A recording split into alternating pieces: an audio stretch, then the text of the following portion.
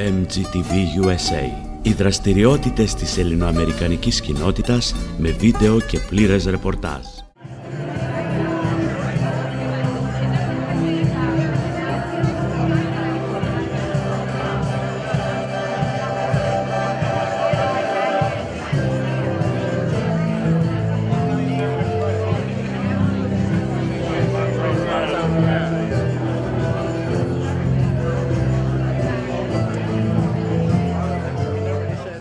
Today we are going to have the first National Hellenic American Genealogy Conference. It's what I talked about actually when I was in Greece, when I made a presentation to the Greek or the American Hellenic Chamber of Commerce there, and it was in the newspapers. It's something we announced. We basically gathered people from around the country who were interested in Hellenic genealogy, Hellenic history, culture, and we put together a fabulous program. We've had George Katsos speaking to us today in terms of Ellis Island and their records. We had people speaking on the Greek archival records. We had other source material, and we discussed a very important topic, which is Hellenic genealogy tourism. It's going to be a great event. My name is George Katsos. I'm the archivist at the Statue of Liberty and the Ellis Island Immigration Museum. And I was one of the presenters today here at the first annual Hellenic Genealogy Conference.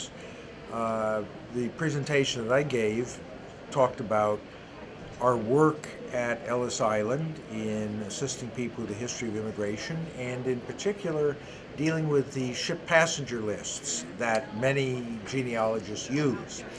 And basically what I was saying was that they're somewhat difficult to use because the older ones are all handwritten, people's names are sometimes hard to read, and on the databases, which are online, which are very, very important for getting to these passenger lists, they're indexed by people who look at the database and write up the index, and if they make a mistake on writing down what they're seeing on the original passenger list, there's going to be problems with the index. So people have to gather as much information as they can, because if they start with the passenger list, they may have some problems. In many cases, it's better actually to start with the naturalization papers when Greek immigrants became citizens. So I was just trying to communicate to people the complexity of working with these documents. It can be done. We can offer them help in doing this from our archives, but people have to come with some information. They can't just say, oh, my great-grandfather's name was Spiros Agnostos, and can you find him on the passenger list? We can't do that. But we're glad to help in other ways, and we definitely want to help not only the descendants of Greek immigrants, but of all the other immigrant groups who came to the United States to research their backgrounds. My name is Kathy Belukos, and I'm co-founder of the Greek Museum, the Center for Greek American Heritage. My group is trying to establish an immigrant Greek museum here in New York City. After all, we were the portal area for thousands of Greeks who came in. And unfortunately, up to now, there is no place to preserve and tell the story of the Greek immigrant as we exist today. They started coming from the 1850s. They were successful people. Many of them were business people far before the mass input of immigrants that came into the 1900s. So we've been collecting stories, pictures, artifacts, material, and of course we need the support to raise awareness to our story. Unless we get something concrete down, our story is going to get lost. We intermarry, the material gets lost, people don't know what to do with so many of these precious parts of our history that should be included here in the New York City area. We're very proud and happy that Chicago is up and running. We need to have something like that here in New York, and that's our mission. We have a website. It's called the Greek Museum, the Center for Greek American Heritage. We're chartered, we're nonprofit, and we want people to know that we exist. My name is Anthony Galitzis. I was born in Astoria, New York. My parents, both parents are from Epiros. And I've been doing my family tree from 1957. Ever since then, I've gotten more than 1,300 names. And I started doing my wife's family tree as well. So altogether, we're very close to 1,800 names on the family tree. That's why I was very excited today to see, whoa, a lot of people are interested in genealogy and their ancestry. And it's nice to hear their stories. My name is Georgia Kyleman, and I'm the administrator of the Hellenic GenealogyGeek.com website and Facebook group. And this was formed for people that are doing research and on Greek heritage. A lot of second and third generation people are trying to do their research and are looking for help.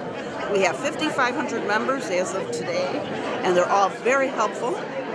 And our next conference might be in Chicago. We'll see. We have a lot of interest. So here we go. Everybody's interested. Let's see what else we can do. Thank you. Thank you. Okay. Δέσποινα Σιδεράτου Πετρίδη. Κατάγομαι από το Δαφνώνα της Χίου. Okay, I just want to thank everybody for inviting me here, and basically the message that I want to give is that we are our ancestors, and you really have to love history and to keep their memories alive, and if you want to do it, you can do it. You have to keep good, intelligent people around you, get to the archives, start researching, and find all those fascinating stories, the good and the bad, write it down and give it to your children for posterity, because that's what it's all about. I'm Professor Peter Moskos of John Jay College of Criminal Justice and the author of the third edition of Greek American Struggle and Success, co-authored by my late father, Professor Charles Moskos, formerly of Northwestern University. So I'm pleased to be here at the Genealogy Conference in New York City and speaking about the history of Greek Americans, about the mass migration in the early 20th century, but I think more importantly is the continuation of Greek America today through intermarriage, through Greek Trump identity, and that kids of mixed marriages feel more Greek. And it is through this, because we are no longer an immigrant community. The average Greek American is more likely to be born in America than the average American. We're fully American now, and it was a struggle for our ancestors, and by and large, it's mostly been a success, so I hope that continues. I find it interesting that many of the people who are here today have gone through similar trials and tribulations that I've gone through over these past 40, 50 years that I've been doing my research. The difficulty of getting information, the difficulty of even things that are written in the archives of Ellis Island, you can't even read some of them. The handwriting is so bad. So it's nice to know that it's not me. That's the way it is. And there are people around who can actually help you with the problems of research and getting translations and what have you. Now, I speak Greek, I read Greek, but some of this stuff, let me tell you, very hard to understand and to decipher. So I'm very happy that this kind of thing is happening. I'm happy that it's here in New York. But if we have to go to Chicago next year for year number 2, then that's fine with me, no problem. Well, thank you very much for the opportunity. Thank you. I just saw someone who's just a fantastic person. He's at all our events. Just a great ambassador. He's the Consul General of the Hellenic Republic here in New York. He's doing phenomenal things as it relates to culture, and he supports the Hellenic American community as we also try to support him. If you can say a few words, George Iliopoulos. Welcome. It's a pleasure to see so many people here being interested in that extremely interesting topic, and I would like to commend Katsos for thinking about it and make it a reality. I hope you will stay through the day, and well, at least when you leave from here, you will know more about your homeland than when you came. Enjoy the day, and thank you very much. So what we did is put together a few people who can talk about the Greek records beyond Dr. Minota's presentation, which you will get. And I'd like to introduce the first speaker who's Michael Kalavritinos. Michael is also a co-chair of this particular event. He is in the Hellenic American Chamber of Commerce and the Education and Culture Committee. And Michael has done a lot of research on his family, extensive research in Greece. He was born in Greece, he's bilingual. You see him, you hear him, you think he was born in the United States, but the reality is he's totally lingual in both languages. And the Kalafritinei are also related to me through marriage. Michael Kalafritinos. Thanks everyone, and thanks to everyone that came out today. Obviously it's a Saturday, and I'm sure you have other interesting things to do on Saturdays, but I'm hoping you're enjoying the conference. This is the first of its kind. I think Lou and others have done a tremendous job in putting this thing together. I want to give them a round of applause. So what I want to do two things. Really just really follow up a little bit on what Lou mentioned in terms of, I have to raise the microphone here. In terms of the National Archives, or Hellenic του Katsos as they're known in Greek. So they're physically based in Psychiko. For those of you, I think all of you probably know what that is a suburb of Athens. If you, and I'll go into a little bit of what you might find there and what maybe some of my experience has been as well.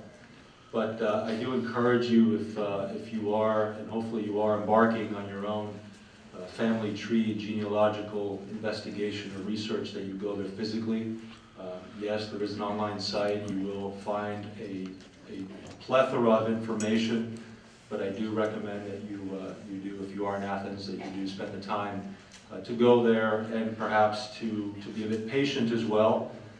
In the sense that if you're looking for something specific related to your family, that you should give them at least some notice ahead of time, and they will be more than helpful to produce documents and help you find what you're looking for. So a few things, and I don't want to go into a lot of lists because I don't want to put you to sleep. This is always probably the toughest presentation after lunch, so I hope you can follow me. But some of the things that you may find at the National Archives, of course. 1, public archives. 2, private archives of persons and families. 3, notarial archives. 4, educational archives. 5th, ecclesiastical archives. And I want to highlight the last one a little bit because I think it's very interesting. One of the things that I found was a document from the ecclesiastical archives of roughly I forget the date, 1830 or so, which actually shows several of my family members having moved to Nafplio #1. But more interesting, shows that after the war, or during the war, I should say, after the War of Independence, and in subsequent years, there were massive migrations of populations all over the place. And one of the interesting things that it shows in Nafplio, that there was a huge influx of Cretans. So for those of you that are of Cretan ancestry, you may find the ecclesiastical archives as something very, very interesting. I thought that was quite fascinating. So again, remember, a lot of movements of population, north, south, east, west. And again, remember, this is a journey. For those of you many of you that have embarked on this process, it is a long journey. You're going to have to be patient. You're not going to find all the answers. You're going to have to make some assumptions. And it's a mosaic. It's a mosaic of putting the pieces of your family tree and genealogy together. All right. I was just talking about the fact that you're a young man. You're a university student. You are definitely one of the top Hellenic genealogists right now, and you certainly are going to be maybe the #1 Hellenic genealogist in the world, Gregory. Maybe in time. It is my pleasure to introduce Gregory, who is a young man, as I said. He's a historian. He's a genealogist. He's a person that many of us got to know on Facebook. He is a friend. He's some of your friends, obviously. Has been always a part of Hellenic Genealogy Geek. And he's going to speak to us on his research that he did for the Gates program, Finding Your Roots, that went not only into George Stephanopoulos, but other Hellenes. I think it was called Ancient Roots. So Gregory, if you can, please start your presentation. Everybody have respect for Gregory and try to keep quiet because he is coming from Skype from Athens live.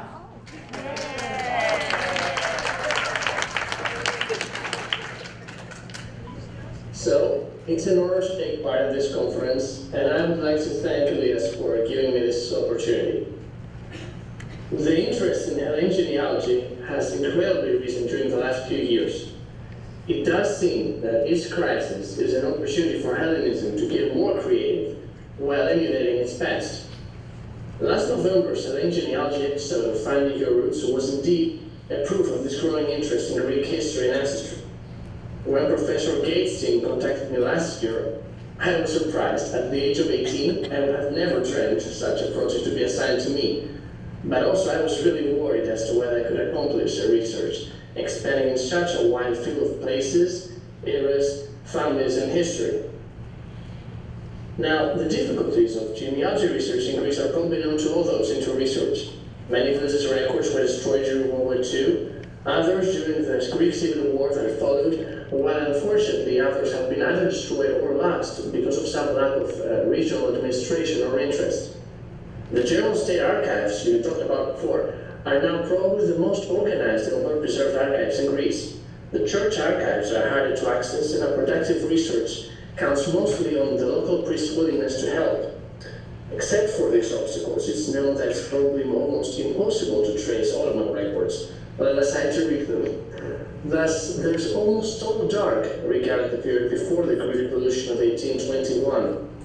Moreover, people in Greece are still not really familiar with genealogy, so most times, when they hear about ancestral research, they're rather suspicious. As you understand, the outcome of the research can never be less than doubtful. The material I provided Gates with was times more extensive than what was finally used. We're talking about at least 180 documents and photos. Imagine that George Stephanopoulos' interview, during which they presented him the material I had found, took some 5 hours. That corresponds to some 15 minutes in the show. Well, it's obvious that I cannot present all the findings in one day. For this reason, and due to the lack of time, I decided to talk mostly about Stephanopoulos' part of the research. Tina Fey's and David Sedaris' research was really interesting too, but I feel like George Stephanopoulos' one was unique. Also, I decided to give you something spicier. I'm going to talk just about what was not shown on TV and give you an idea of how extensive this research actually was. I'll try to let you experience, in some way, the background research. Now, all we had at the beginning was just what George knew about his ancestor. His father, Reverend Robert, contributed to the collection of the base information too, but still we didn't know more than George's grandparents. Here starts the research expanding to all Western Greece and half of the Peloponnese, taking more than 50 hours to be completed. My first step was to read all the information available and search for every single detail that could give us some directions.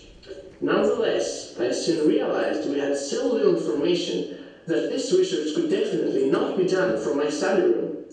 Also, the villages we were interested in were small, hidden in the mountains of Achaia and Olia, and not very well known. It was obvious we needed history's help. I headed to the local old bookstores of Patras, Achaia's capital, but with no luck. There was absolutely nothing regarding the 2 villages I was looking for. But that afternoon I visited a friend, told her about what I was looking for, and she said she knew an old man that had written a book about Saravali, George's mother's village. Unfortunately, there were no copies of that book available, so there was only one way: calling the 90-year-old author himself. Fortunately, he wasn't 100% there, so I told him what I was doing, and he gladly agreed to give me one of the 2 last copies he had. When I finally opened that book, I was shocked. Lots of information about the family of George's mother and her village, including stories from World War II, from the Civil War, and many family names. That was seriously a treasure. My next step would be archival research, so I spent the next few days at the study hall of the General State Archives of Patras. I was now looking for municipal records, such as the Montologion and Mitroarenon, as well as for school records. What I figured out, though, while researching in the school records, was that there were many Tsafoulias, George's maternal grandfather's surname, all around Patras. Thus, I need to be really careful not to confuse the families.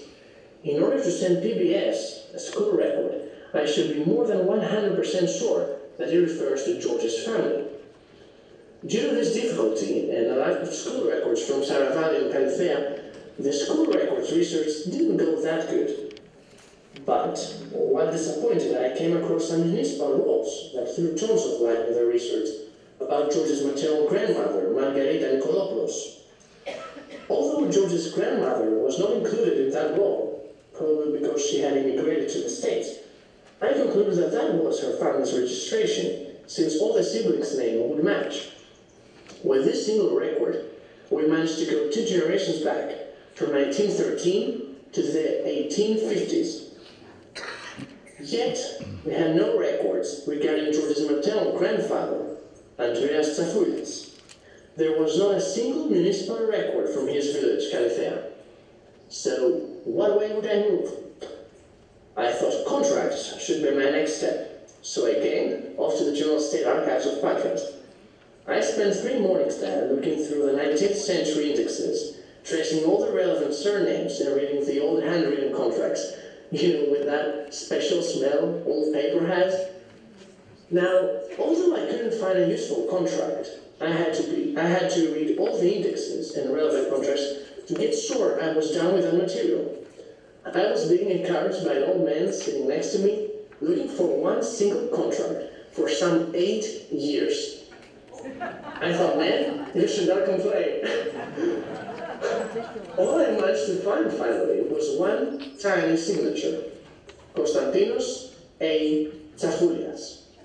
Konstantinos was George's maternal great-grandfather, and his son's name being Andreas, I concluded that that was what this tiny A stood for. We had found George's great-great-grandfather's name with the help of a little signature at the end of a loan. It seemed that our research had started going really good, but then we hit a brick wall. There were no other archives available at the GAK of Patras. I could have stopped the research at that point. It really seemed we were unable to go any further back. However, the excitement of my last finding will let me start. I decided to go to George's village, Califea, myself. That was a big decision. I was going to go to a small, unknown village, hidden in the mountains, without knowing anyone who would prove helpful. Still, I got the bus from Patras and headed to the place that could probably not give us a single clue. I arrived at the village square at noon. I was all alone. Right across the square there was a traditional cafe, the Café Neo, with several old men discussing politics. I went close and asked if anyone could help me find the Tsafoulias. Then, an old man stood up and said he would take me to the right person. We walked down the main road of Califea and stood outside an old house. We saw an old man working at his garden. He was George's uncle. I explained him who I was and what I was looking for. With a wide smile, he invited me in his house. Before saying anything, he showed me a photo. On its back, there was a small letter written by Reverend Robert Stephanopoulos, George's father. I was so excited. I immediately got a photo of the small letter and asked him to tell me anything he knew. In about 10 minutes, I knew all the family's history, how they fled from the mountains of Arcadia, how they were engaged in the revolution, names, dates, stories, and everything the old man knew. Whoa! It was like one of these moments when after hours of research,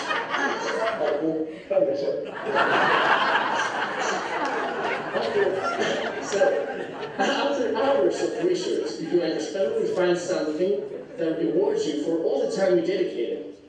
But the best part was yet about to come. George's uncle told me about the Tsafoulias ancestor that had been born in the beginnings of the 19th century, about the 1820s. His name was Demetrius. According to the tradition, he was a very smart, self-taught man, and people would often ask him to participate in trials. When he died at the age of 100, he was blind. Just like all the wise men of antiquity, those inspired by the muse. What was really interesting in his story was that at the old village, located even higher up the mountain, there was a church of St. John Chrysostom that, according to George's uncle, had something to do with Demetrios Tsafoulias. I could not but visit it. Not having any idea where I would find the old village and the church, I got a local taxi and headed to my next destination. With the driver's help, we found the village, and after a while we found the church too. It was an old church built obviously in the 19th century. I could feel there was something waiting. I was looking for anything that could connect the church to the family. You know, oral history is really interesting and helpful for researchers, but trying to confirm it is another story, and actually a really important one. We needed proofs to present all this oral information to George Stephanopoulos and all the TV viewers. I couldn't enter the church because it was locked. I had to work with just what was outside it. I hastily walked around the old building but found nothing. I got a deep breath and started again. I was eyeing every single detail on the church's walls. Nothing at the back of the church, nothing on its northern wall, nothing on its southern one, and then a loud moment of deep silence. An inscription was adorning the wall above the church's west and central gate. I was amazed. I immediately started reading the old inscription with awe. This temple was built in 1879 during the guardianship of Demetrios Tsafoulias. Well, I couldn't believe my eyes. It was just like when I discovered David Sedaris' great-great-great-aunt's registration in the Ottoman Pasha Ibrahim's captives list of 1825. That afternoon I concentrated all the new information into a report, which I sent PBS the very same day. I was now actually done with George's maternal line, wanting to go back to 1785. It was time for his father's line. A new research began here. Reverend Robert's village was near Pyrgos, Ilia. I could do no research from Patras, so here the decision was easier. For one more time I took the bus and visited the General State Archives of Pyrgos. The lady working there was pretty helpful and gladly handed me all the school records available. This time I was lucky. I found George's grandparents in the school registers of their village, Neohori, and also all of their grades for each trimester in all their classes. Religion, Greek, arithmetic, history, geography, natural history, gymnastics, calligraphy, drawing, and singing. I also managed to trace some Mitra Arena records that gave us several more names and dates. This time, I was done just in one morning. There was only one thing left for me to do. When running such a detailed research on a family, you always need to be prepared to expand your research in a very, very large area.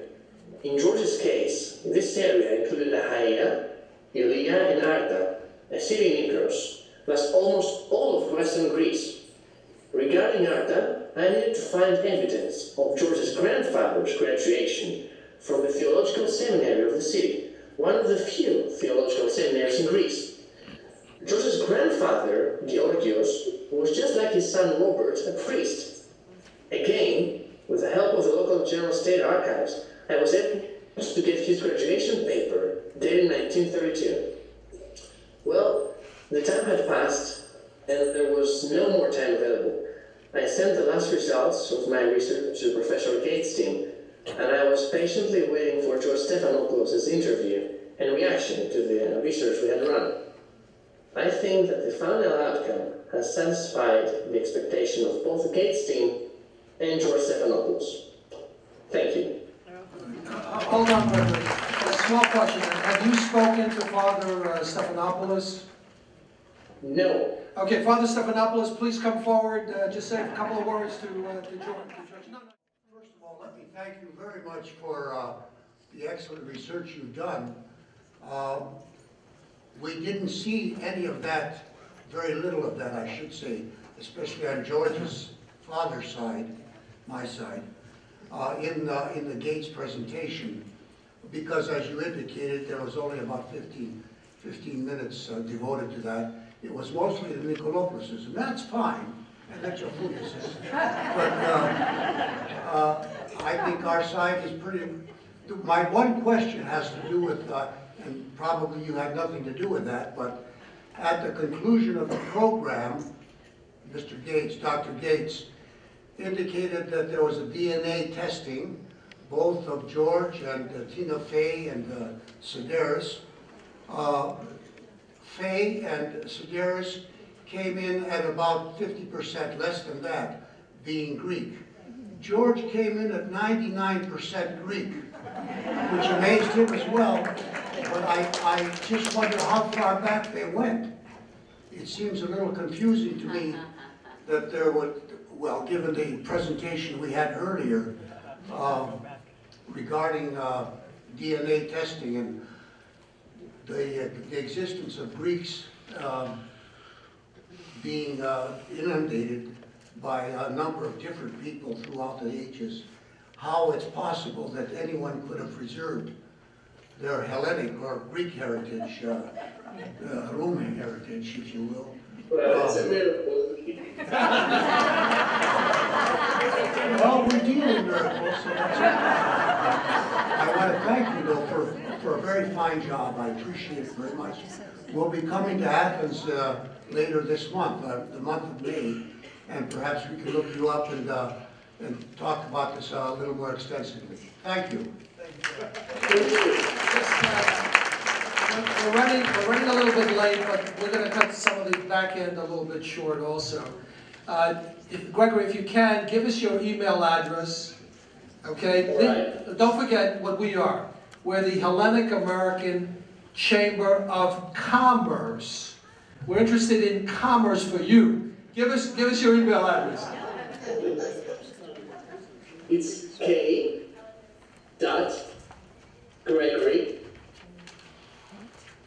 K.Gregory. And then, how do we say it? It's yeah, and line which is down. Yeah. What I did was I asked Father Eugene Pappas here at Three Hierarchs Church to write me a letter of introduction. We sent it to the bishop, and they were waiting for Gregory and I when we walked in the door. Next record. This is a copy. This is the state of the books, folks, in Greece. These have got to be digitized, and they've got to be preserved. This is the marriage record, next slide please, of my great-grandmother, my great-grandfather, Baniotis Giannakos. It was a Papaiannakos, so now I know that in 1867, it was not, the family was not Papaiannakos, it was just Giannakos, and his marriage record, okay?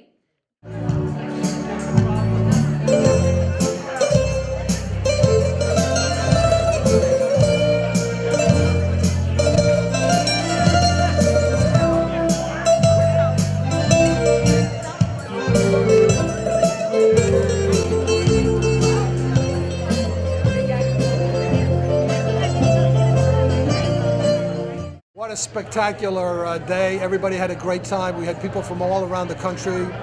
Everyone, even in the breaks, was talking. It was all about genealogy, all about Hellenic history. Fabulous, fantastic. Thank you all. MGTV USA. Οι δραστηριότητες της ελληνοαμερικανικής κοινότητας με βίντεο και πλήρες ρεπορτάζ. Επισκεφτείτε την ιστοσελίδα μας mgtvusa.com. Καλύπτουμε καθημερινά τα γεγονότα στην Ομογένεια.